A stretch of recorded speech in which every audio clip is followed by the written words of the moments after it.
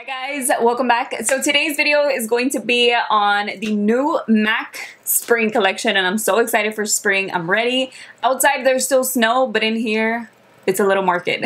Whenever I put these lights up, I felt like I set it up kind of in a spring selling fresh fruit type of market, and I was like, this looks so cute with the yellow, the pops of yellow, right? Doesn't it? I love it. So this collection is white and it has the white flower petals all over the packaging and it is really, really nice. I'm gonna start off with the eyes. I do have the rest of my makeup on that I'm not gonna be trying in the video.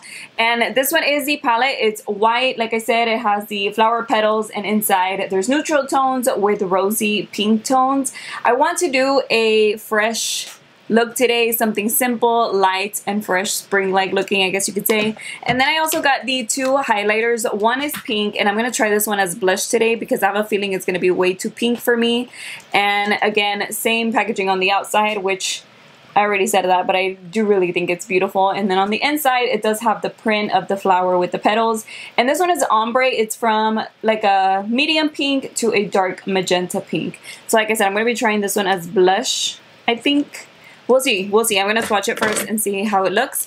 And then the second one is the gold highlighter. And I honestly thought it was going to be a little bit lighter, so I hope it's not too shadowy on me. But it's exactly the same, everything. And the inside also has that same print. And then this is the lip gloss that I went for. I didn't want to get a lip gloss because I feel like it's more fresh looking. This one is a darker pink, but it is supposed to be a little bit sheer. From the lip swatches that they had on the website, this one looked like it would be the nicest on me, and that's why I got it. And then you guys, I got my very first MAC Fix Plus. I've never tried it. I've never had one before, and I'm trying it in this cute packaging right here. This one is in the cherry blossom scent, and I'm just gonna guess it's going to have a flowery scent to it.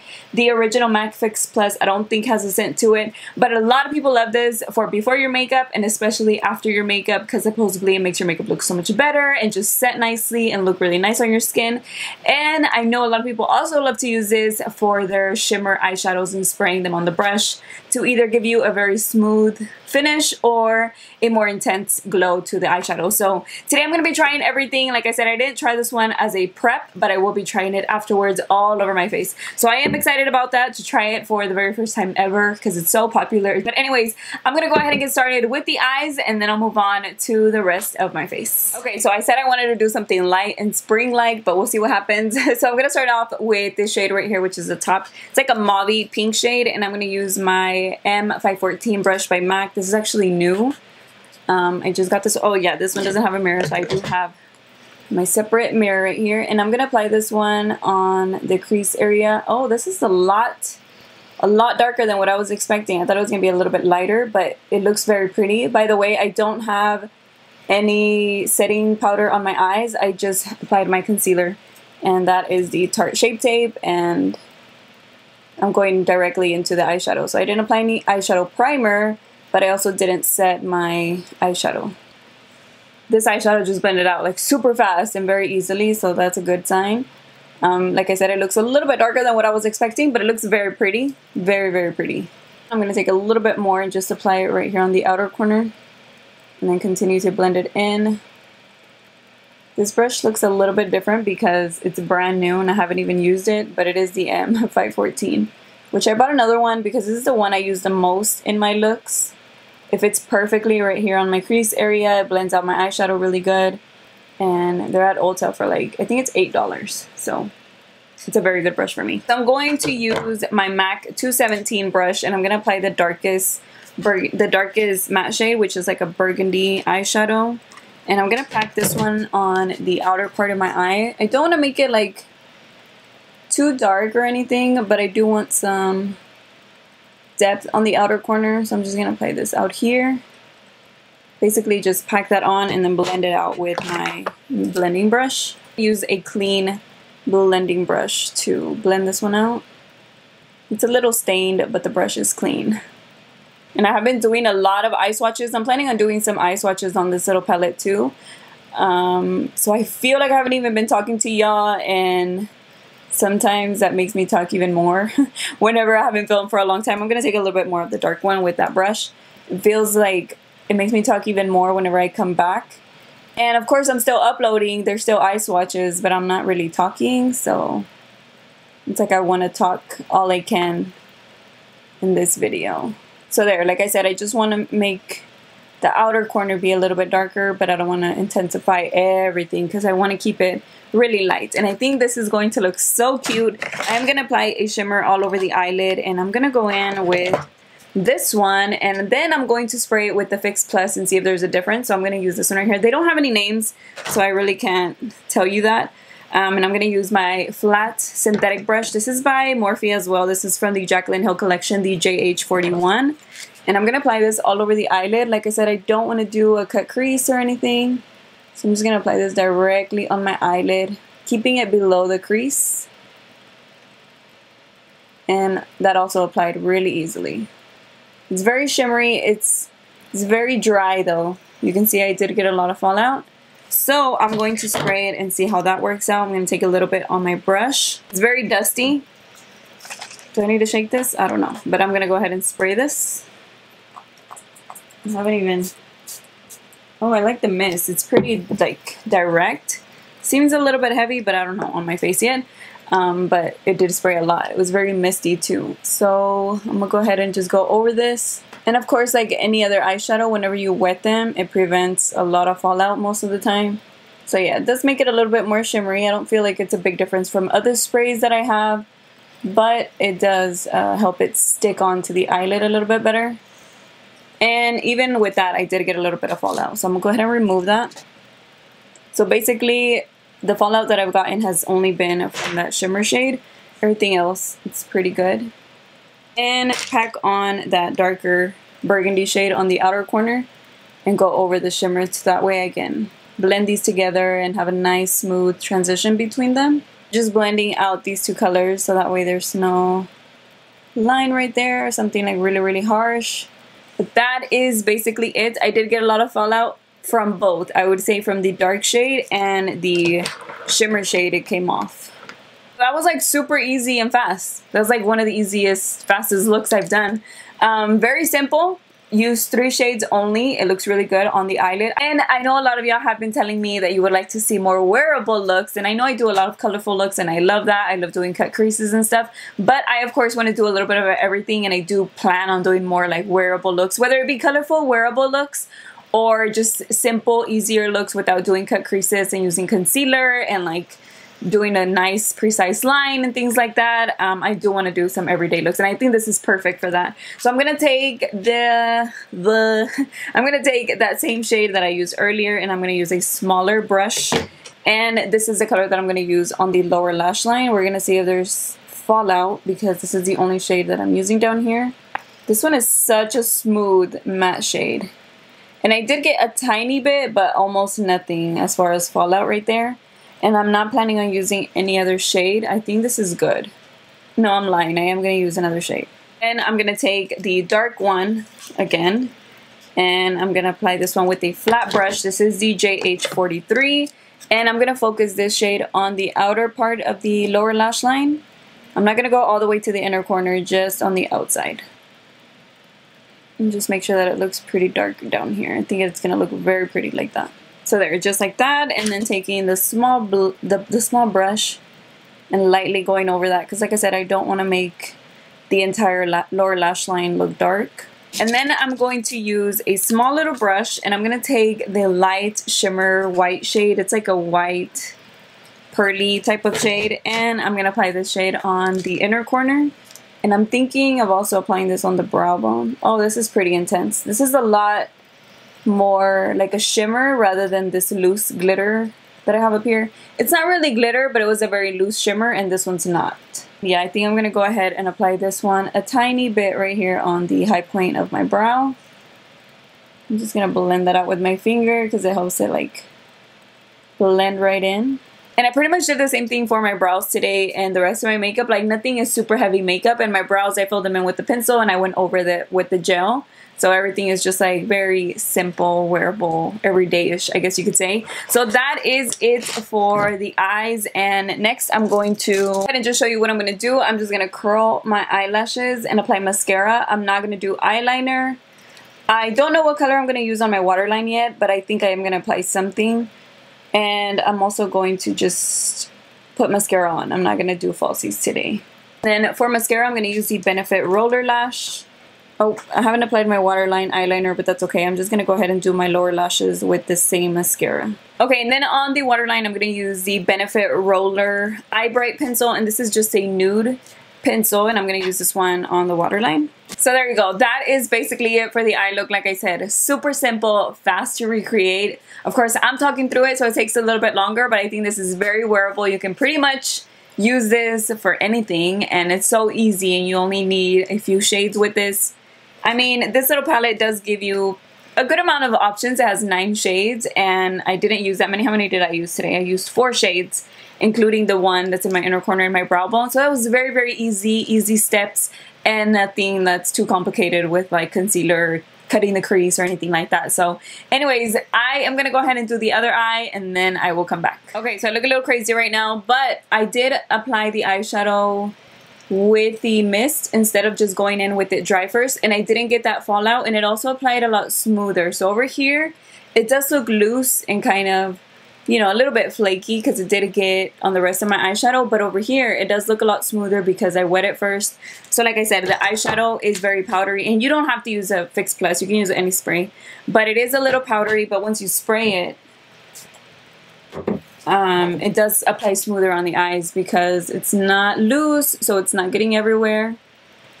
And now I just applied it a second time, and look at the difference. It's like really intense. But I did just want to show you this part because I do feel like it makes a difference in the way that the shimmer looks and the way that it applies. Okay, so this is the one that I said I'm going to try to use as a blush because I think it's going to be a little bit too intense for me to use as highlight. So I'm just going to go ahead and swatch this.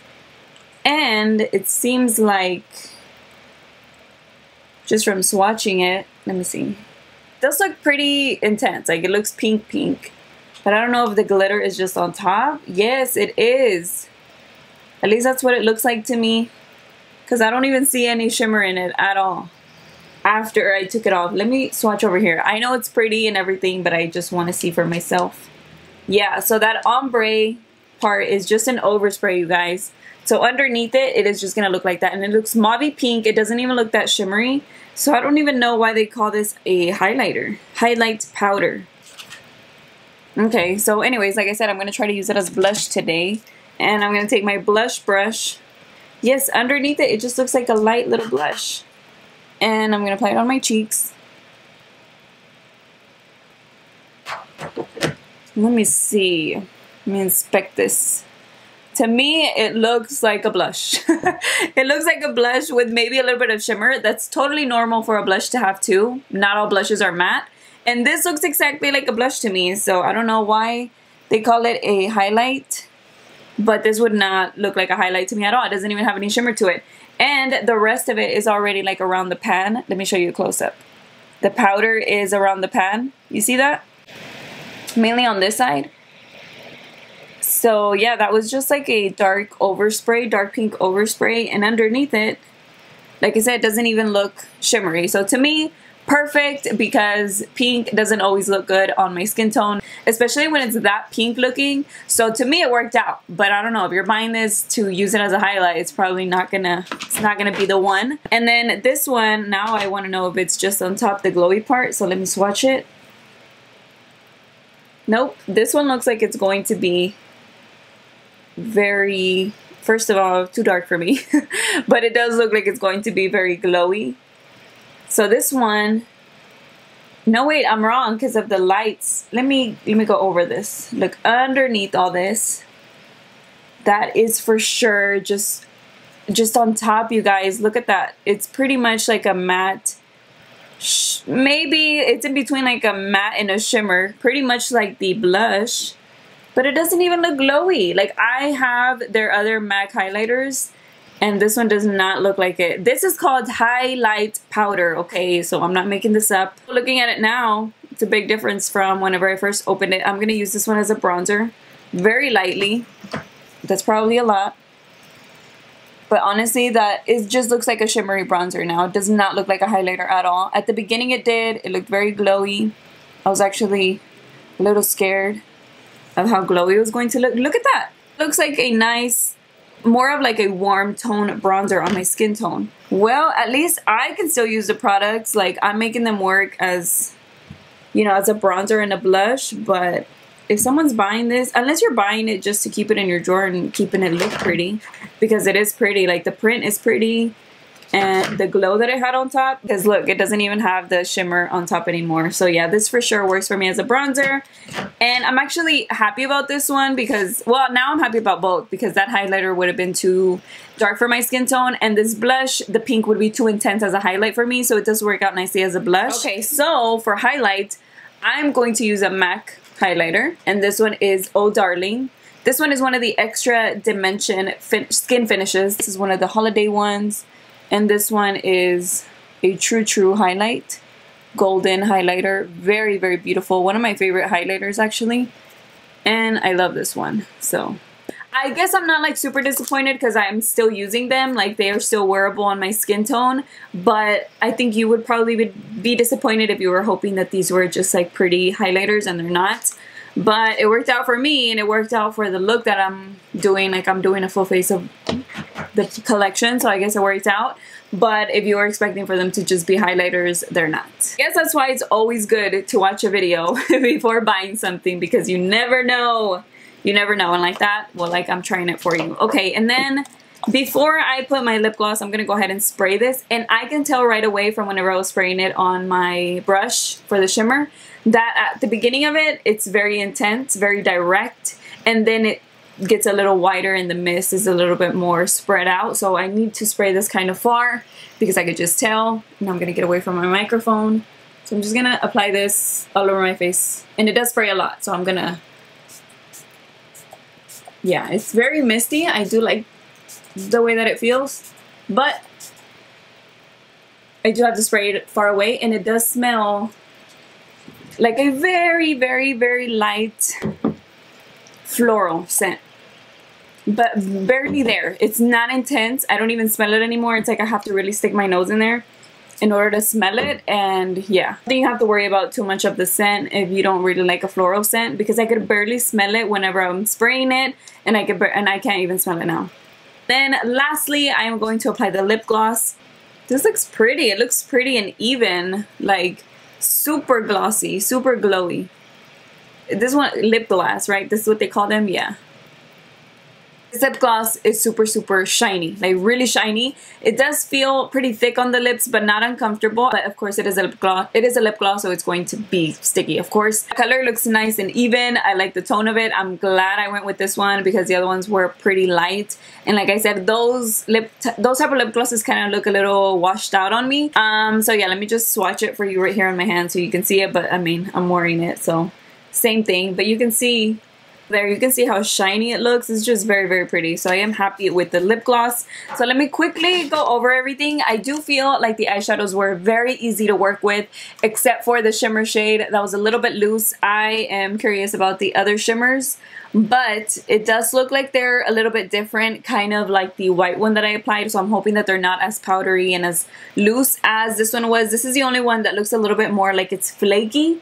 Just by looking at it, that's just how it looks, a little bit drier. But I did want to try that color because it looked very pretty and shimmery. So I wanted to try that one. And as far as the two matte ones, they were very easy to work with, to blend out. And also, I didn't get that much fallout from them. I did get a little bit from the dark one, but not too much to where it was hard to take off or anything like that. I like the blend of them. I like the tones. I like just how easy it was to work with the shades. So it's like the options in here work well together, and it's like, okay, you don't really have to think too much about what color you should use. I feel like this eye look was very easy to create. It was very easy, very fast. So I do like that. I like the eyeshadow palette, and I feel like the quality is up there with any other type of MAC eyeshadows that I've tried from their other small palettes like this. And then the highlighters, the highlighters, I am happy with them in the way that I use them. I would for sure not be able to use either one of these as a highlight. So if that's what you're expecting from these, I think you're going to be disappointed. This one looks really pretty as a blush. So it is kind of like a matte sheen. That's what it looks like. It doesn't look very shimmery. It's more like a matte sheen. It still has a little bit of that overspray that it had, but it's pretty much gone. But that is not inside the entire product. So yeah, that's all I'm gonna say about that because it looks and works like a blush for me. And then this one, even though I wanted it to be like a highlighter, like a nice and intense glowy highlighter, like the highlighter that I'm actually wearing, it worked out as the bronzer. So it worked out for me, it worked out for my skin tone. And I do like the lip gloss. I think it's super, super shimmery and pretty, and it goes good with the look. And I think it would go good with any color that's in here. I do like the tone of it, but they do have other shades if you don't like this tone. They do have other ones, but it is like any other lip gloss. So there's nothing super special about it. It is just a pink. It's just the outer packaging, and it goes with the rest of the products that I got. So I just wanted something to complete the look, but you don't have to. It's just a lip gloss though, so there's nothing super unique about it. And then as far as this one, I am happy with it. I like the way that it sprays. It felt fresh, it felt good, and it did make my makeup look a lot it looked less powdery than it did at the beginning. And of course, it just helps your makeup set. Now I don't know how long it will keep my makeup on or anything like that, and it did work out to spray my eyeshadow. So even though I don't feel like there's anything too different from this and maybe like my Pixie spray or something like that, because I haven't used it enough to like test it out and see if it actually keeps my makeup looking fresh longer or lasts longer, you know, things like that. I don't know yet, but so far it is nice, it's fresh, and like I said, it does smell like flowers, but only for a few seconds. It's like I cannot smell it now, and I cannot smell it after a few seconds after applying it. So I feel like if you're not too sure about the scent, but you want it for the bottle, I don't feel like the scent would be a problem because like I said, it goes away really quickly. So yes, you guys, that is pretty much it for today's video. I hope you enjoyed this first impression try on. Let me know what you think about this collection below, and thank you so much for watching. I will see you in my next video. Bye.